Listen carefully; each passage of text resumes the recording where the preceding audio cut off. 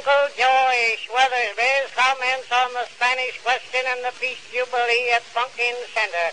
An original Yankee story by Mr. Cal Stewart. Edison Record. Well, sir, I don't suppose there ever was as much enthusiasm in Pumpkin Center since it's been a town as there was one day last summer. You see, a good many of our boys had went away with the soldiers and sailors, and when the Spanish War busted loose, we all felt a little anxious to see them give a good account of themselves. Well, I suppose about every time a mail come in, the whole population of Pumpkin Center could be found down at the post office. Well, when we got the news about them doings at Manila and Santiago, I'll tell you, the old town just about went crazy.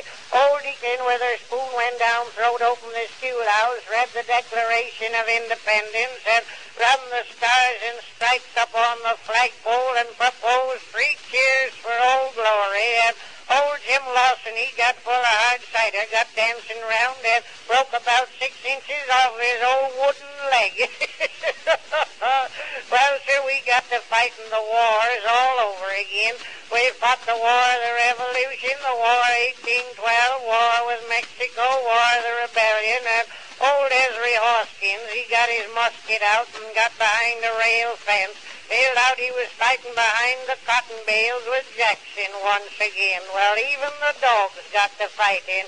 We named one of them Spain and the other United States, and I'll be doggone if Spain didn't get licked. Well, it's a mighty good thing for him that he did, because if he'd ever licked the United States, he'd have been a dead dog in less than a minute. Nobody would have had to pay taxes on him any longer, not by a jugful.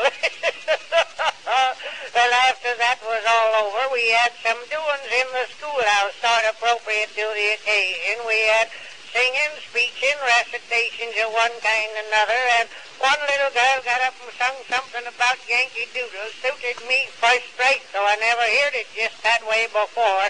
It went something like this. Oh, Yankee Dewey come to town on Uncle Sam's flotilla. He put a man behind each gun and then he took Manila. Yankee Dewey, keep it up, oh Dewey, you're a dandy. Comes to sinking Spanish ships and Dewey done it handy.